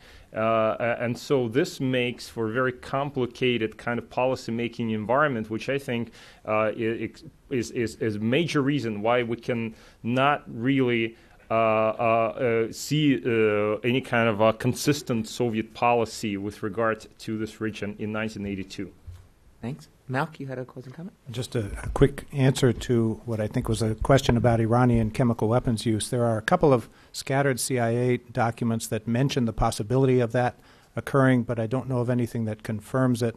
As far as I know, there is evidence that Iran had the capacity or was building the capacity for certain kinds of weapons, but I don't know that they were ever used, and the person who does know is Joost Hilterman, who you should talk to afterwards. Okay, thank you very much. The next panel starts at 1:30, so we can adjourn for lunch and lunchtime conversation. Please join me in thanking our panel.